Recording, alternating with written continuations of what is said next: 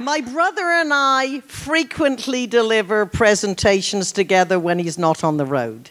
One of our favorites and most popular is How to Be a Hero for More Than One Day, based on a story of a call that David Bowie called from Berlin and said, Fripp, can you come to Berlin and play some hairy rock and roll music, which ended up to be, of course, Heroes. And before my walkaway line, if my brother Robert were here, this is how he would conclude our presentation. In strange and uncertain times, such as those that we live in, any reasonable person might despair.